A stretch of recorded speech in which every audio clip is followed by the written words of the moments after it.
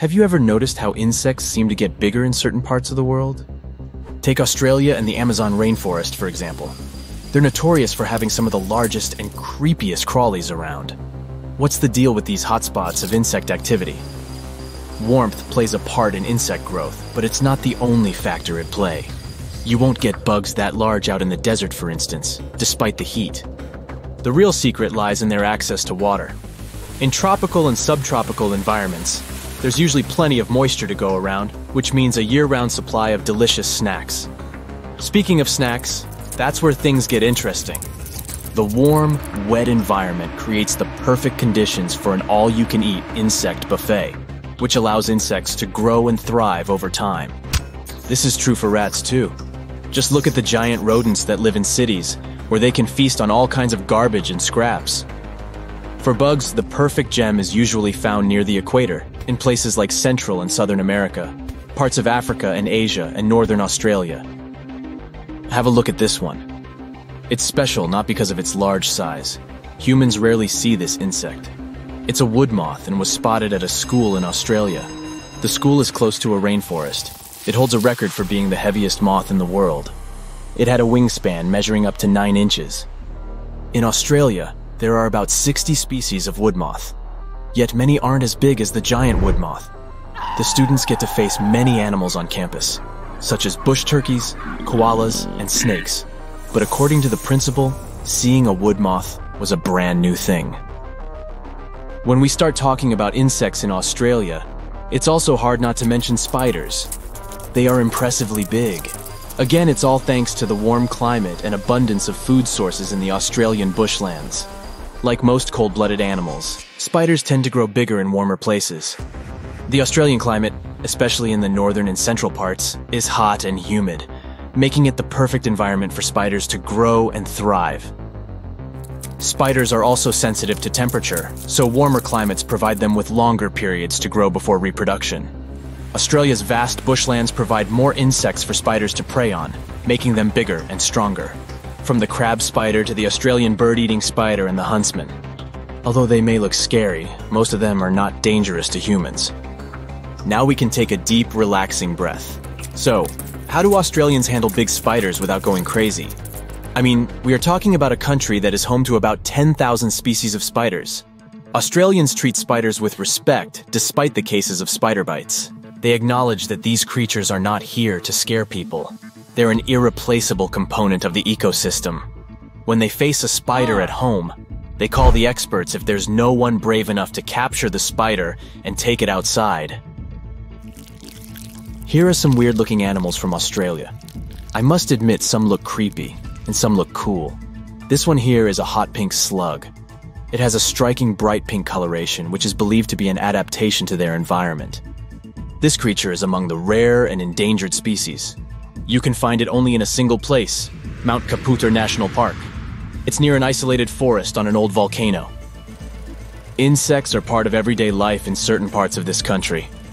A person was mowing the lawn and a surprise was waiting for them. They discovered this 14-inch tall insect. And this person was kind enough to fill the bird bath on a hot day. Then they noticed that birds didn't go near the bath. They wondered why and checked it out. Well, hello there. Next up, we have this giant insect, and it's still alive. Why is it such a shocking thing? Because, it was declared extinct nearly a century ago.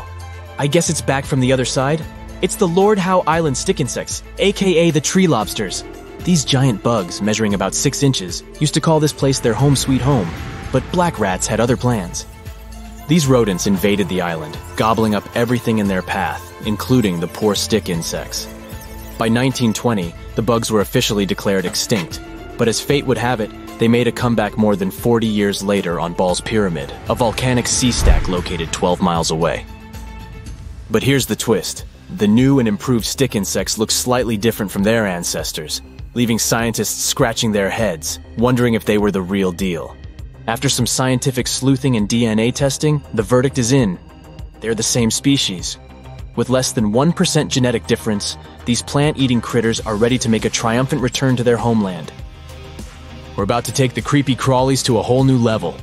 In Australia, there's a centipede that'll make you want to crawl out of your skin. I must also say these animals are nocturnal too. Can you imagine waking up with one of these 6-inch long centipedes crawling across your foot? Have you ever seen an insect that looks like it came straight out of a science fiction movie? Well, let me introduce you to the Australian walking stick. If we showed you a picture of this creepy crawler, you'd probably think we had some mad Photoshop skills. But no, this stick insect is as real as they come. It's hard to believe such a bizarre-looking creature could actually exist in nature. This just goes to show how incredible and mind-boggling nature can be. Picture this. You're wandering through your garden, minding your own business, when suddenly you walk face first into a sticky web. Before you have a chance to freak out, you see the culprit, a garden orb weaver spider. These nocturnal creatures might look scary with their large, hairy bodies and red-brown to yellow markings, but luckily they're harmless to humans. In fact, having them around can be a good thing, since they help to reduce insect pests like mosquitoes. Their webs are truly a marvel of nature, strong and nearly invisible, with a large capture area for prey. And if you accidentally break their web, don't worry. They'll usually get the hint and move somewhere else. So go ahead and enjoy your garden, but watch out for those sneaky garden orb weavers. Check out this hefty Aussie critter, the burrowing cockroach. Unlike those pesky flying roaches, these fellas are wingless and not considered a nuisance. They've got a vital role to play in the ecosystem, munching on fallen leaves and recycling other organic matter. You might find them chilling out in a cozy burrow. In fact, they're the only known cockroach with a permanent subterranean abode. These crawlies are practically celebrities in Brisbane, where they're even kept as pets. Our next subject is the Hercules moth. This little thing can only be found chillin' in New Guinea and Northern Australia. Now let's talk about why the Hercules moth is so impressive. For starters, it's massive. It boasts a wingspan of 11 inches, making it the biggest moth in all of Australia.